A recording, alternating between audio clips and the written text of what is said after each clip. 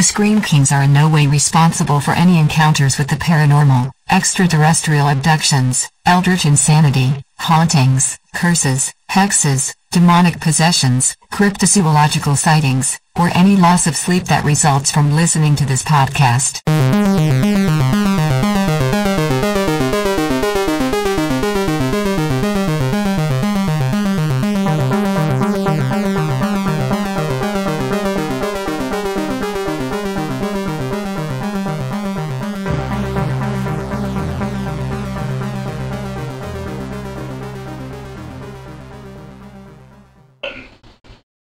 This is the Scream Kings podcast. I'm Nathaniel Darkish. And this is Max George. They're in your podcast, and they are watching you. Dun dun dun. We should have said that in Spanish, really. Well, do it. I can't translate on the spot. Hello, everybody. Están en tu casa y te están observando. Okay, let's move on. Man, and I'm not even the one who speaks Spanish out of us. Alright, cállate la boca. All right, and we are not the only people in the virtual recording space. We have a guest that you have heard before. You have loved what he had to say. We have Andrew Scahill. The first ever Scream night, I believe. Yes. Yay! We don't have anything special for the third time, Andy. So no, that's all right. For this year, bad things are happening tonight, so I'm happy to not have that. Do you mind just giving a brief reintroduction for those who might be newer listeners, or just kind of who you are, what you love about horror, and you know your bona fides? Absolutely. So Andrew Scahill, I'm an assistant professor at the University of Colorado, Denver. In the English department, I specialize in film, specifically the horror film. I write a lot about evil children in horror films.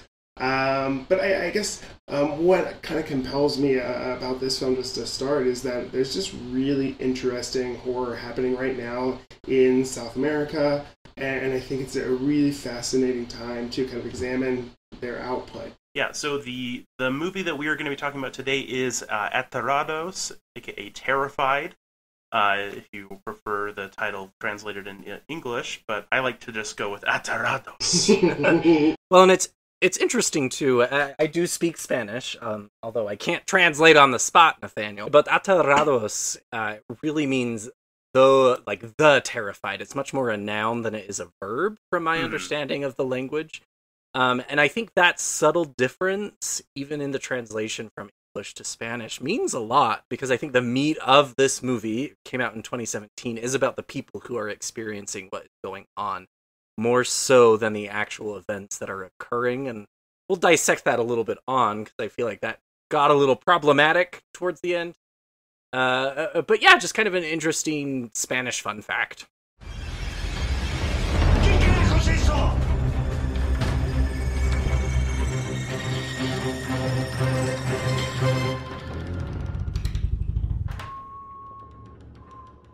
Okay, so just a few basic facts about the movie, then we'll just kind of give you a brief plot summary, and then just kind of dive into what we like, what we don't like, what our thoughts are on this movie, and then kind of get into the meat of what it is and why we're drawn to talk about it. So, as referenced, it was released in 2017. It was written and directed by Demian Rugna. It is an Argentinian horror film, which I believe is the only South American horror film that we've covered on the podcast so far, which we need to continue to remedy. Yeah, absolutely. Because, yeah, this film is really well produced, well done, and it's definitely gained a lot of traction, I think, in the horror community. I know that there has been talk about an American version of it being made in the coming years. I think that's kind of been on hold for a while, but probably COVID is part of that. And I think Guillermo del Toro is attached to that in some capacity. Yeah, I'm excited. And I also believe that there's going to be a sequel film that was recently referenced by the writer-director. So, and what I really enjoyed about this movie in terms of plot is at its core, it's very simple, right? We see kind of these supernatural experiences happening to a family, which then we kind of zoom out and we realize that they're happening to a few houses in the area. And really that's it. There's not much more to it other than there's this barrio, this neighborhood that is getting haunted in some regard. And everyone is trying to figure it out as they go. We as viewers know that the neighborhood is being haunted, but these characters, these individuals, don't quite fully understand it until, the latter parts. It's interesting too that like the different they're different hauntings, right? It's not like a consistent, and that's one of the kind of really fascinating sort of features of this is that it's so kind of vignette driven. Yeah. So let's dig into what these three different hauntings are. So the first one that we see is Clara and Juan. They are a married couple. They're basically just kind of living life, doing their own thing. It referenced that maybe one of them hit a dog with a car recently, but other than that, everything's been pretty normal in their lives. And then they start to hear weird noises, almost like construction or something happening, like from like the apartment next to theirs.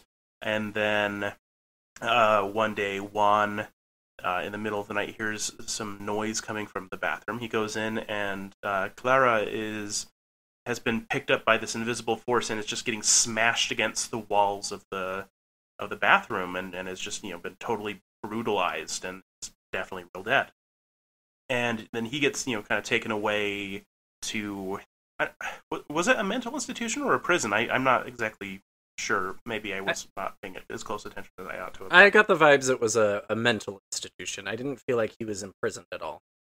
And I want to say too, this scene when he encounters his girlfriend just being sort of flung around the shower, it's really horrifying. Oh yeah. And this scene just gripped me from the beginning. But then there's something else where I think it like sets the template for later like iterations, is that it's pretty strongly quoting another horror film, an American horror film. I think this sequence is meant to feel very Nightmare on Elm Street.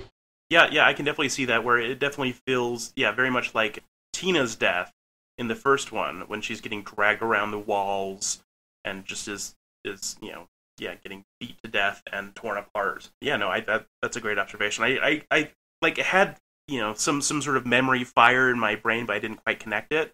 So yeah, that was what I was looking for. Thank you. It was bothering me. It's really fascinating too, because I think the second haunting that we can discuss also harkens back to a very not similar, but very American horror movie, and that is, I would say, the Paranormal series. You have this neighbor who keeps kind of hearing things go bump in the night. He is the neighbor to the main character, the protagonist we have at that time. The protagonist kind of changes throughout the movie, which is fun. Yeah, so the neighbor of Juan and Clara. Anyway, so he starts to kind of videotape at night to see what's going on, and you start to see things kind of move, very poltergeist-like behavior, and then we just see this very gangly, lerpy, probably what I look like naked, walking around in his house that kind of is under the... Ugh, it's gross. And he's like 10 feet tall, which is a really disturbing thing to me. And he lives under the bed, and then he's in the wardrobe. Like, it's this very... lives in the dark places of the home, right?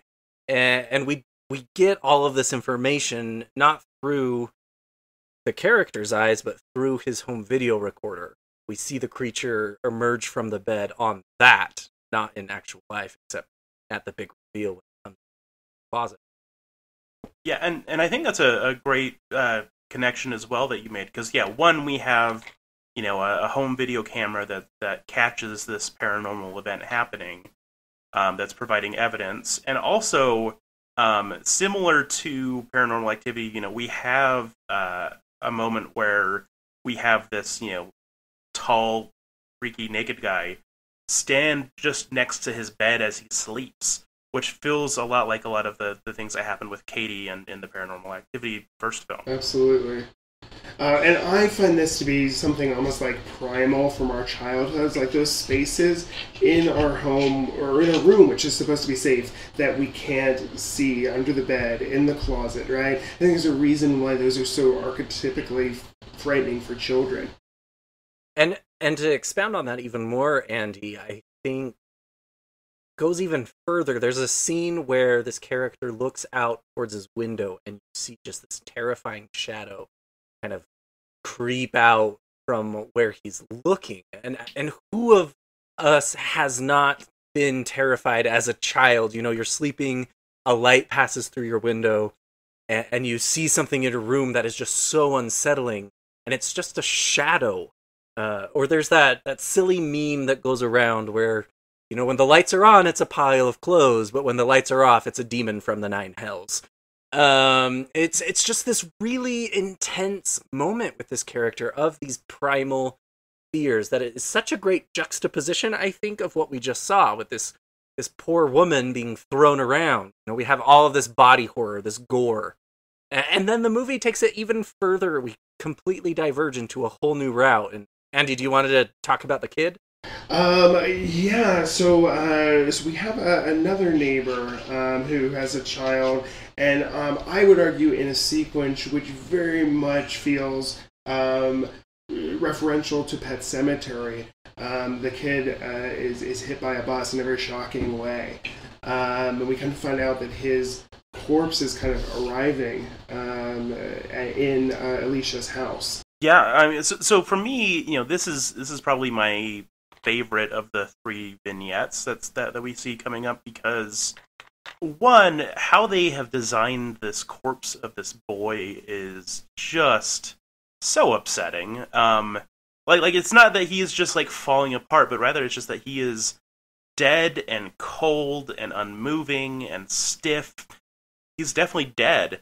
And they also keep doing this effect where there's like this, you know, like flies flying around his head and eating him. But you know, kind of what they're doing with him is, you know, okay, so yeah, one, he has arrived back into the family home and is sitting at the dinner table, and he's just sitting there. And but you see these nasty footprints leading into the house, you know, all the way from the cemetery. But also, you know, it mentions very early on, because when we kind of first encounter this, we see this more through the lens of one of Alicia's friends, who is a cop, and he comes and he quickly learns that, yeah, like other people who are there checking us out, they have seen him move, or, you know, everyone's swearing that they've seen him move. There's even, you know, a scene pretty early on with this section where there's a little boy who runs up to the house to, I don't know, see, I guess, if his friend can play, not knowing that his friend is dead. And he just, you know, looks in, and then there's just, you know, like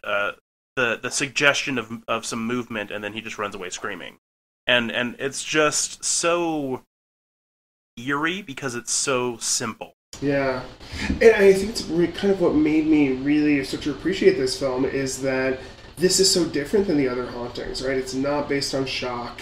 It's not based on gore. It's about this sort of like uncanniness. You know, this thing that looks like my son but isn't my son. And I think not knowing if this spirit is malevolent, because the previous 2 instances have let us believe like this is a malevolent kind of spirit, demon, and here it I don't know what it is, right? It seems melancholy. Well, and it's also interesting too that it contrasts the first 2 hauntings so differently. The first 2 are so supernatural. Yes, they're rooted in primal fears, but it is this, you know, naked 10-foot man versus this poor woman being thrown around the bathroom.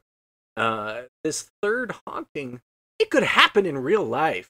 The sorrow and the grief can compel us to do some wild stuff. And I think that is kind of the horror here, is this poor mom was in so much grief that this boy, I don't know, it was just so unsettling. I love the scene where the detective and his partner are just kind of there, and the cinematography really just lets it breathe. We can see those flies. It's so simple and soft and quiet, and you just want to get to the next scene because you're so uncomfortable. You know, and I write about children in horror films, and there's this sort of trope of the forlorn child, is what I call it, in horror, and it's usually a mystery plot where the child has been murdered in the past, right? So I think like Stir of Echoes, The Orphanage, that kind of movie. And The Changeling is like the classic one. And part of it is that the parent, often they've lost a child, has to discover the trauma of the past in order to free the spirit, right, of this child.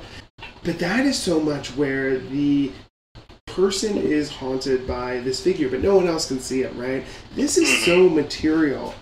Everyone can see this child, right? And it seems so different than other representations I've seen of the ghostly child.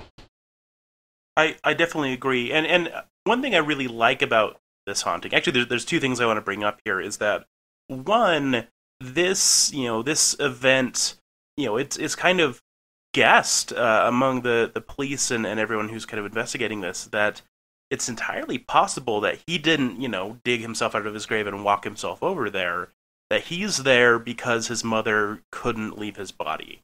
That this is almost her creating this haunting herself, because she just wishes so bad that he wasn't dead that she literally puts him in the living or at the dining room table. Right.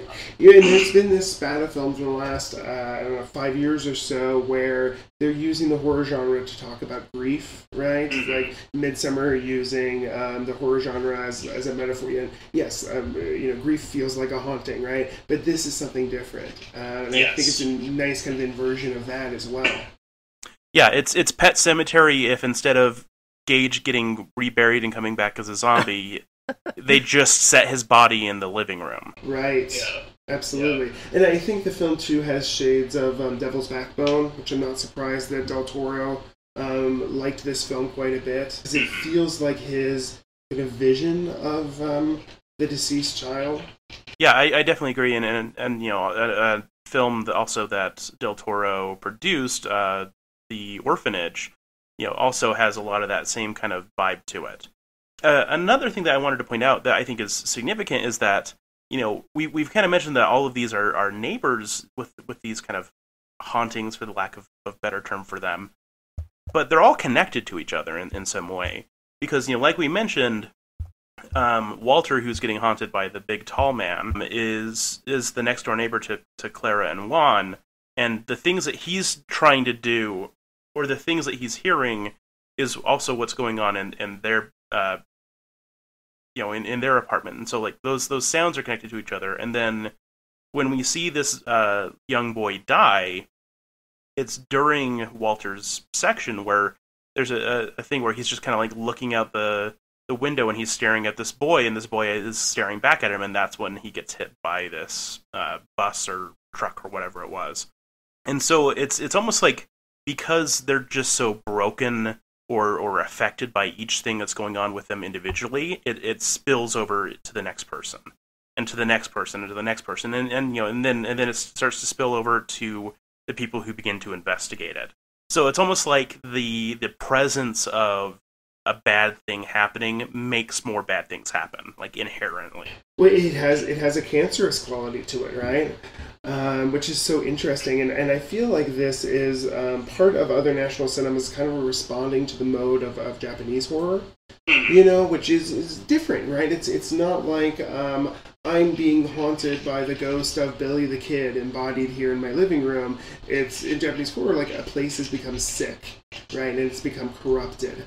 And there's a kind of wound on a place. And I feel like this feels in the vein of J-horror. Yeah, very grudge-like in a lot of ways.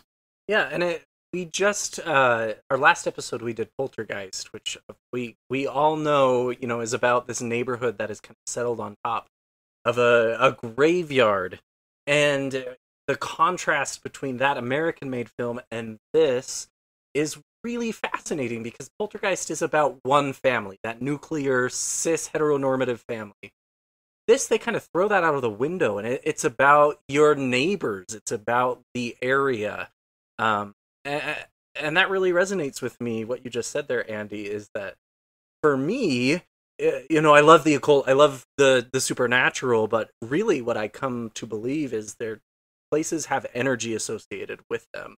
And isn't that more realistic to some regard, that if a murder happens in a home, that is an event that might scar the home, and that is a more interesting haunting to me than, the murderer dies 15 years down the road, and now we have to deal with his ghost again. So. Yeah, and we don't know what shape the scar is going to be.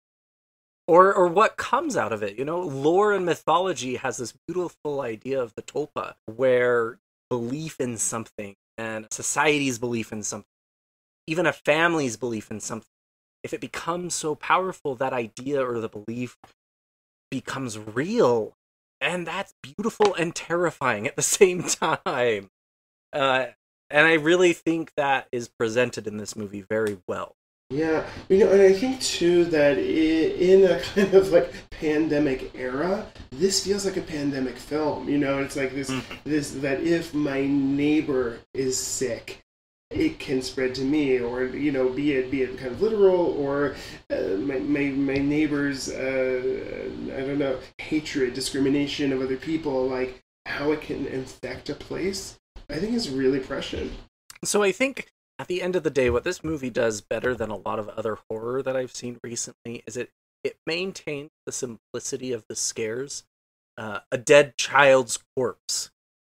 That is scary enough. We don't need it to, have black eyes and cloven hooves to be scary. A 10-foot naked man hiding under the bed who's watching you while you sleep. That's scary. That's all we need. A loved one getting thrown around, and the blood and the gore and the body horror of that. These horror moments. Being attacked by something you can't see. I mean, I think there's something just terrifying about that idea. It just lets those moments of terror breathe. For me, the shadow on the wall, it takes a lot for me to get scared, as you both know. I mean, I think we're so desensitized to the horror moments that is in cinema, but that shadow on the wall, that simple moment, it really kind of freaked me out. And I don't know, the first part of this movie really was impressive for me. It really made me think, wow, why is this movie not more well known? This is great. These scares are very unsettling. How about you two? What were your thoughts? I agree, and I think one of the things we talked about before is how it uses both suspense techniques and shock. Whenever I teach a horror cinema class, I always start with we put everything under this like horror banner, but there's lots of different affects in horror, right? Like disgust is different than paranoia, that's different than shock, that's different than dread, right? Like these are all very different affective registers, and one of the things that I noticed this film does is that it alternates between sort of suspense techniques and kind of shock gore techniques in a way that as a spectator you can't anticipate where the threat is coming from.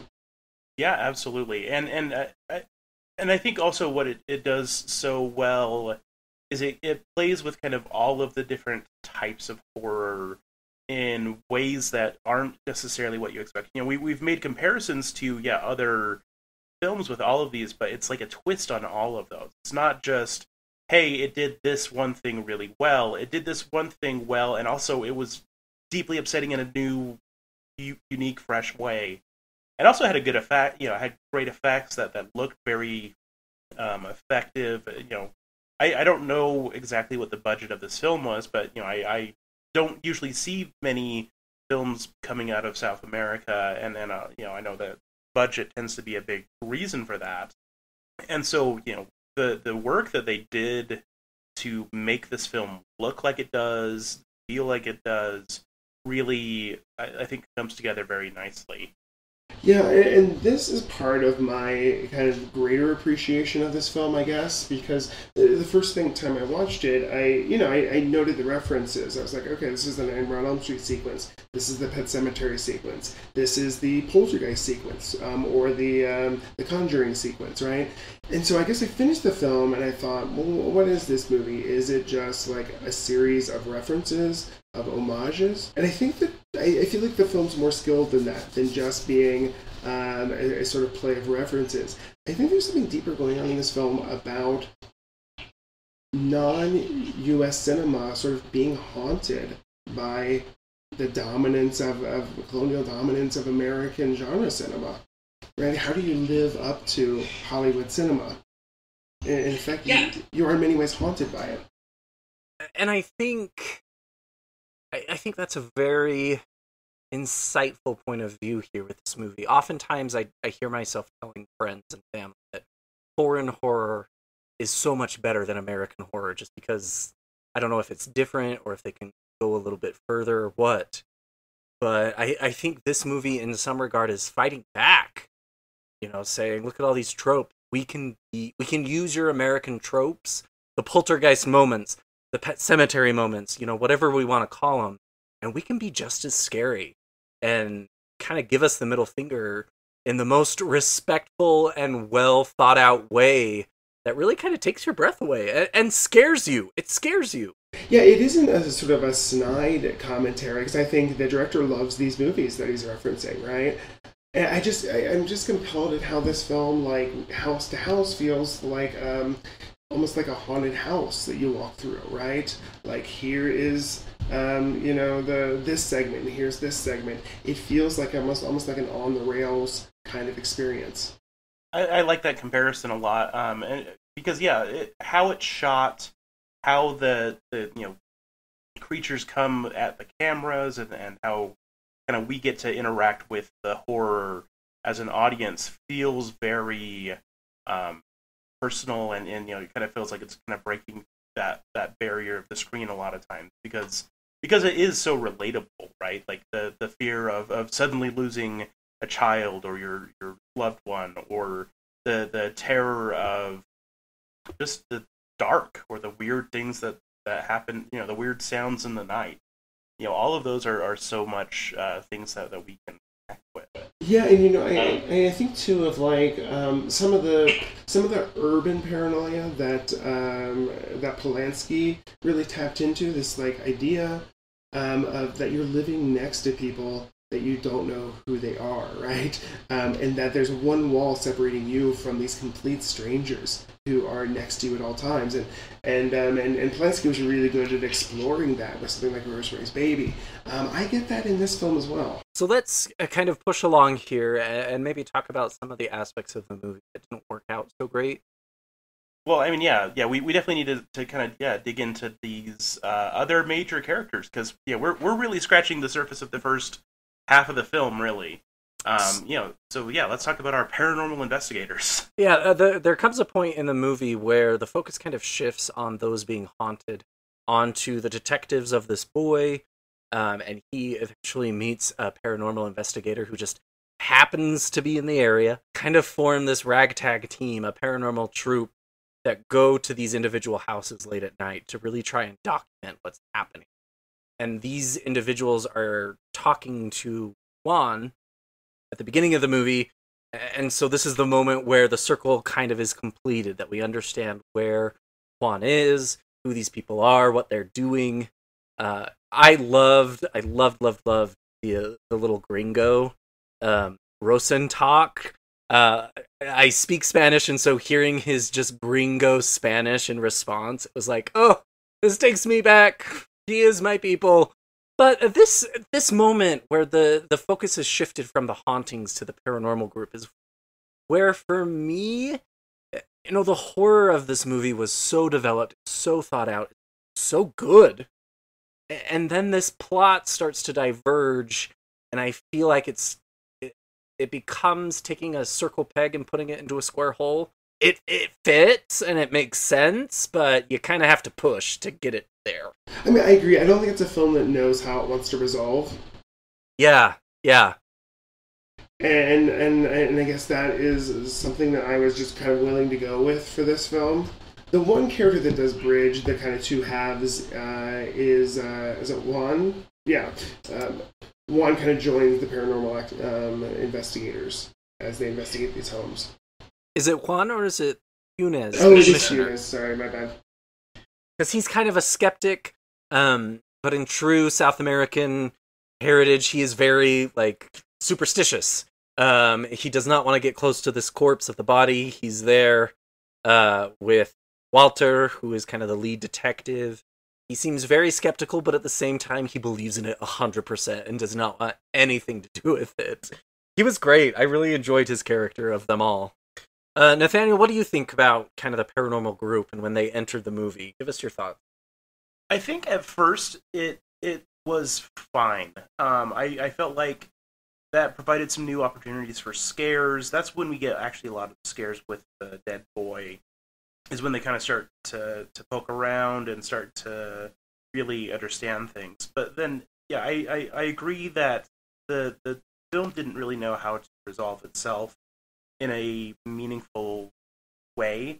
Because it is, three different types of things, it really just didn't ever quite click for me.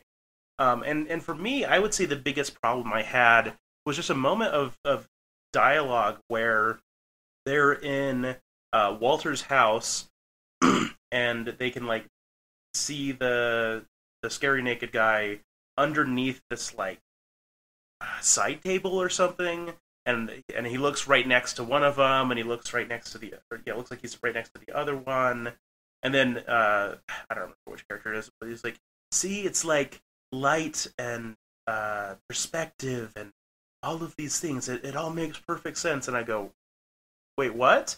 And then suddenly they get, are getting killed and attacked and all sorts of stuff. And so, like, it felt like that tried to be the explanation, and it wasn't anything. and so, yeah, and then, we just go to kind of stereotypical, the cop goes and he covers everything in gasoline, and everything gets really intense, and he lights stuff on fire, and we get some jump scares, and I just felt like, the plot kind of fell apart because they didn't really know how to tie it up, because I don't think it should be tied up necessarily. Yeah, I agree, Nathaniel. For me, there was so much unknown about what was going on. The unknown of the three hauntings, what really was happening, how this started. And so them trying to like force an explanation that it was the water, it was light, it was dark, it was perspective, light can't exist without shadow, and shadow cannot exist without light. I don't know, it was very disappointing. Up to that point, I was so impressed with the flow of the movie, and I just feel like we hit the dam, and it didn't know what to do. It didn't know how to get through the dam, and so it just did whatever it wanted. Alright, so here's I have a little rant about why I like why I like studying haunted house movies. Because haunted house movies are always about colonialism, right?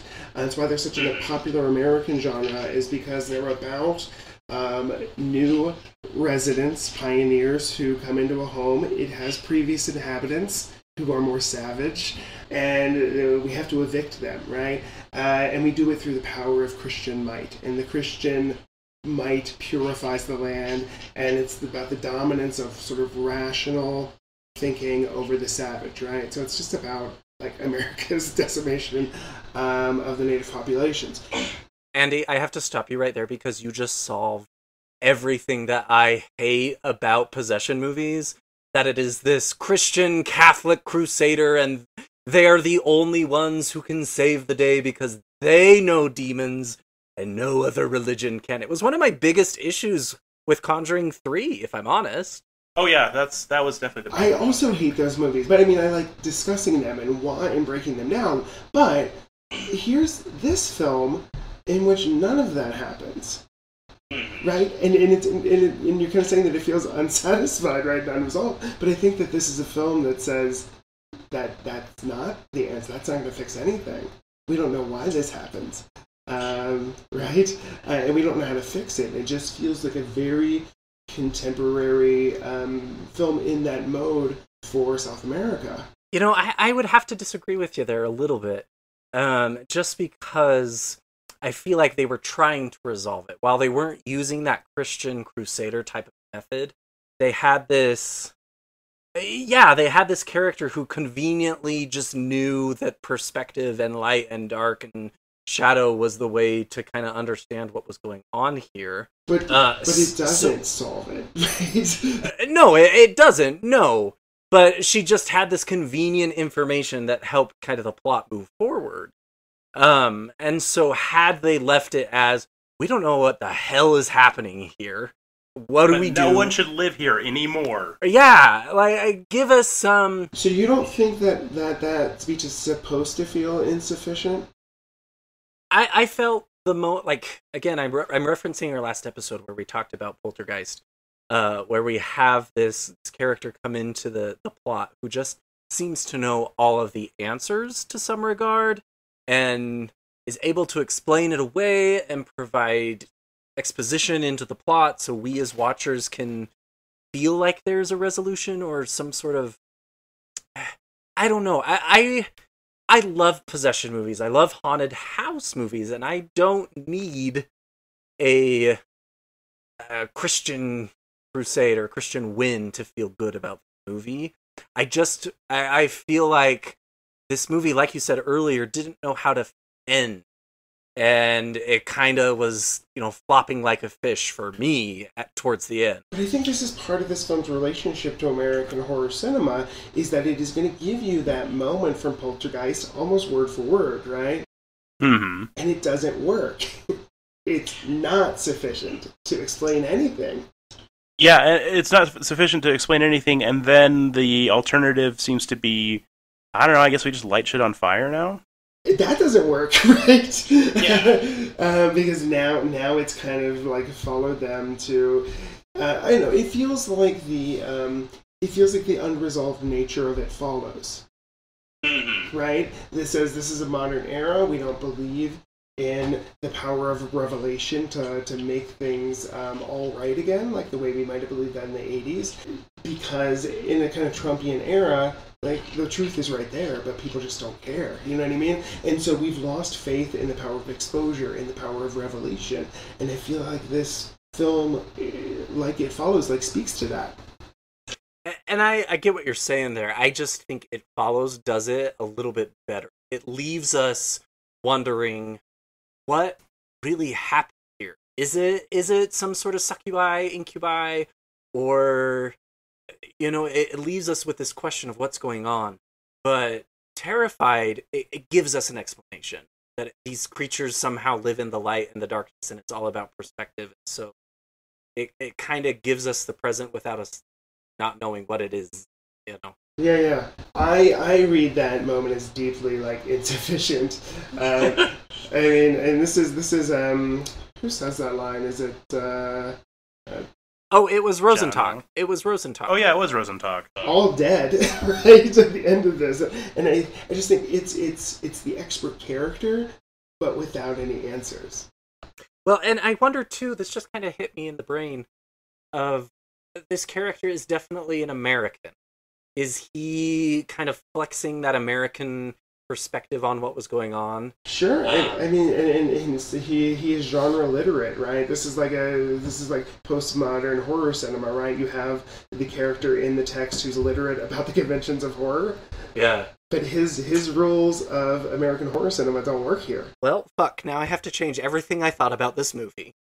I think it is being more postmodern than we've been discussing. Like, I think it is using these cinematic references to talk about a certain relationship to American cinema. I think that is a fantastic point, though it is ultimately unsatisfying as the way to resolve a horror story. Sure. Oh, I hate the chair being flung at the audience, right? It feels like that was bad awful. 3D movie. So, yeah, no, absolutely. I don't think this film knows how to resolve, but I also think it's smarter with its kind of intertextuality than at first it seems. So let me ask the question to you both. If you had a group of people that, they're looking for a horror movie, why would you recommend this movie to them? What would be your motivations in recommending? I can start. I'm a pretty, what's the word, where things don't work for me anymore, like scares don't work for me anymore. This one genuinely terrified me, apropos to the title. Even with its, like, references to other films, it was like it captured what was so horrifying about me watching Nightmare on Elm Street the first time. Like, that's what that opening scene does to me. And it's not remaking the scene, but it's almost capturing, like, the terror I had the first time I saw that scene from Nightmare on Elm Street. So I think the way that it uses visuals in this film is really astute.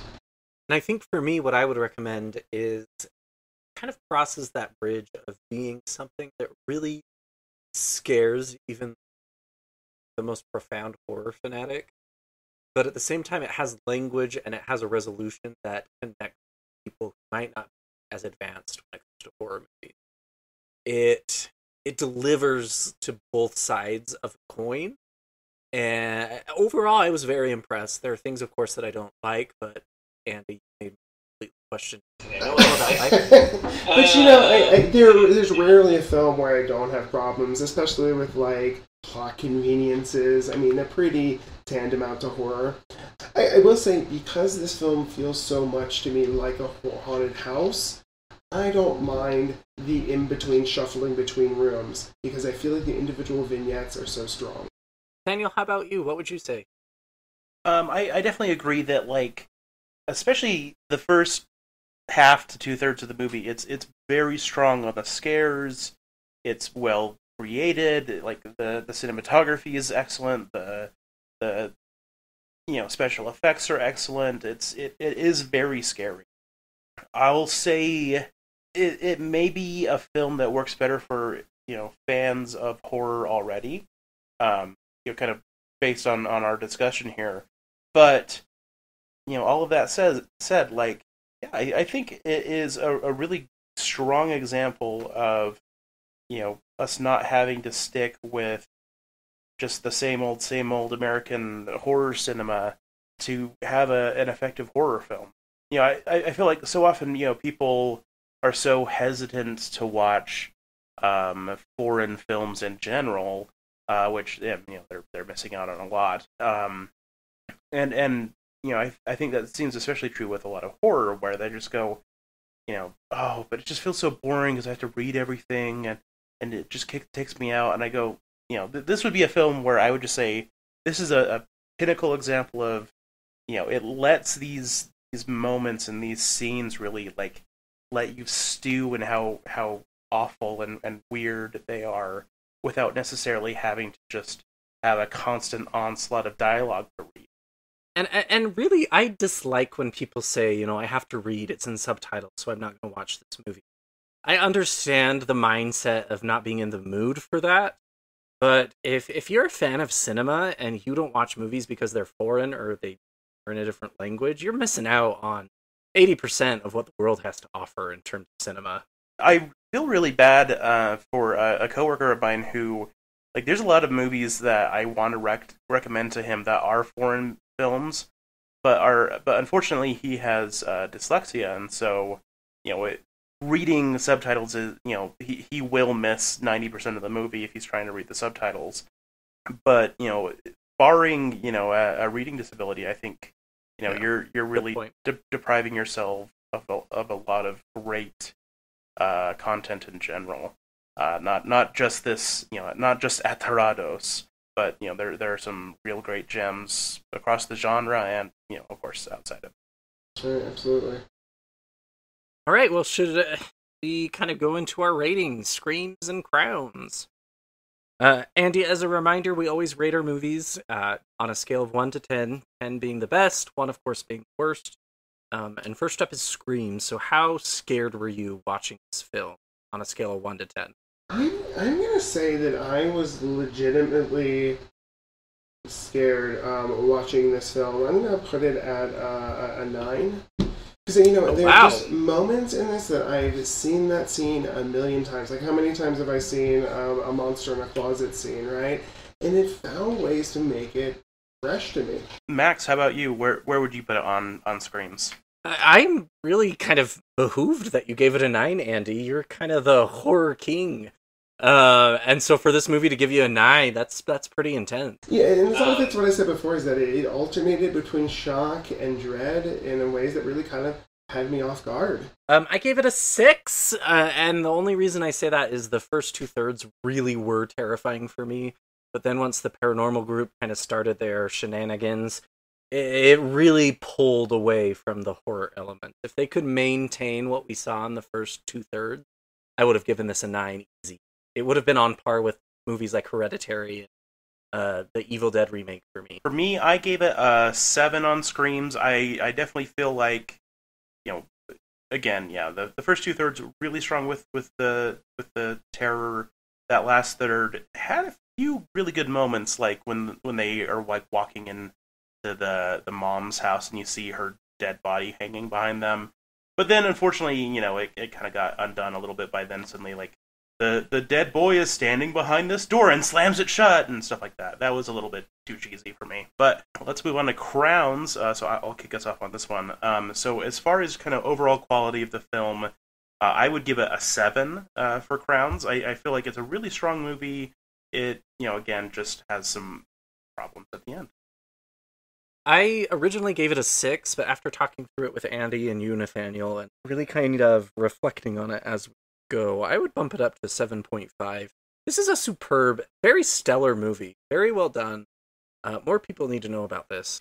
What about you, Andy? I do think it has story problems, but I would give it a 7 as far as its ability to tell a story. There's definitely things I wish were tightened up, but like I said before, I think it's a film that's kind of vignette driven, and I don't mind that the interstitial stuff is a little underwritten. So now what we're going to do is just move on to how we are staying spooky, what we have been consuming lately that is, horror or horror adjacent that keeps us on our toes.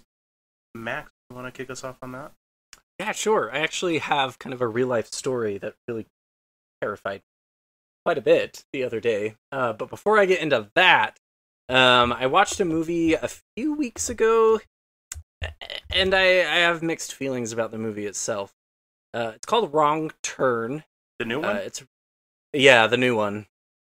Okay. It's about a group of tourists that are in the Appalachian Mountains. They go on a hike after being told not to go on the hike. And of course, horror ensues, and they become captured by this tribal group of people, and I won't spoil any more of it than that. It's got some really awesome body horror, some really intense moments where you're kind of grimacing and quite scared. At the end of the day, though, the plot kind of makes it crap the bed, as Nathaniel, you like to say. It just didn't deliver, but it was fun. It was just one of those moments where you watch it, and then you're just like, that was great, but I wish it was a little bit better. So, Wrong Turn, the new one, pretty fun. My real-life horror story is I suffer from insomnia a few days ago. I was tossing and turning, I couldn't fall asleep. I did my meditations. I had music on, whatever. And I woke up around 5 o'clock in the morning and I heard something coming out of my kitchen. Like, oh my God, what is going on? So I get up out of bed and I noticed that my computer in my bedroom, the monitor was on. The computer had turned on. It's kind of weird, and so I left my room to see what was going on, and every screen in my house, my TV, my iPads, my laptop, my Microsoft Surface thing, my work computer even, all of these devices had turned on. And the voices I was hearing was coming from one of my iPads. I was watching a D&D YouTube video, and it was playing on this iPad, and it scared the pants off of me. And I'm sure it was just a power surge or whatever, but I have friends who say Pazuzu is finally making his voice known once again. But it was scary, especially after our recording with Rachel the other day, Nathaniel. It kind of got to me. Yeah, whenever there's any technical glitches, I just assume it's Pazuzu. We've made him mad too many times. Well, it's appropriate that the tagline, they are in your podcast and they are watching you. I feel like it is us manifesting that, as you said. I had a friend tell me that I need to move immediately, and I said, no way, the rent is too good. If they're living here, they're benefiting from this low rent, so they can deal with it. If anything, they can maybe get it lower. Yeah, no kidding.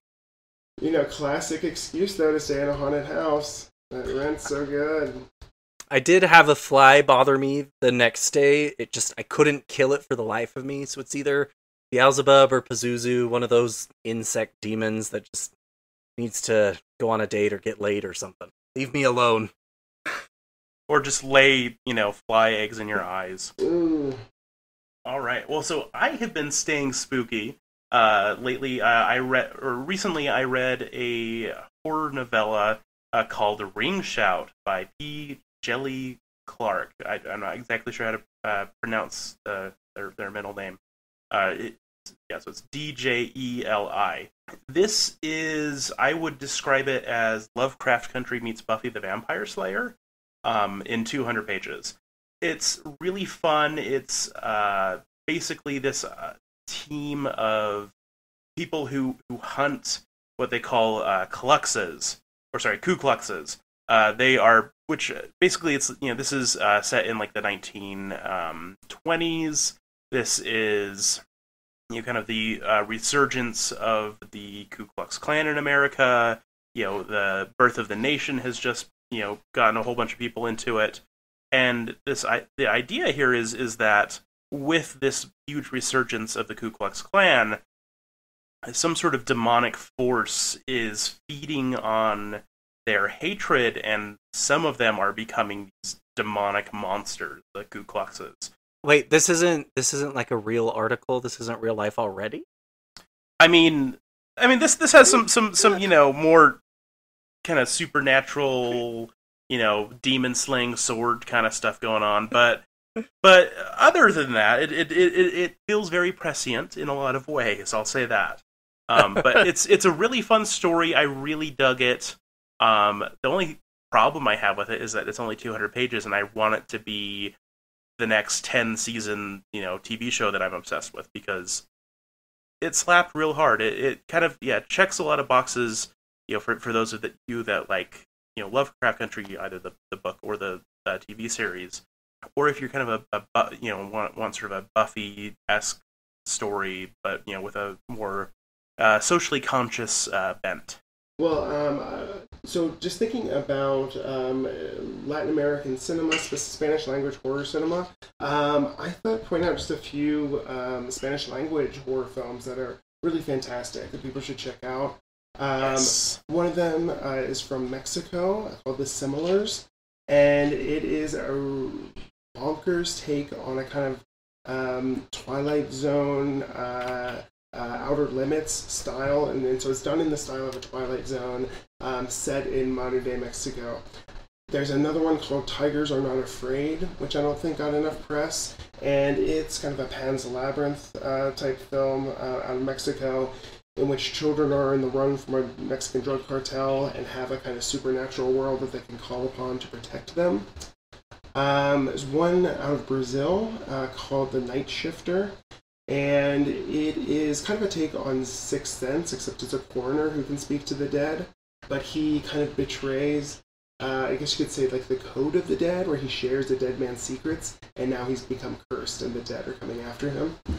And then finally, a film called Bacurau, also out of Brazil, which was probably my favorite film of last year.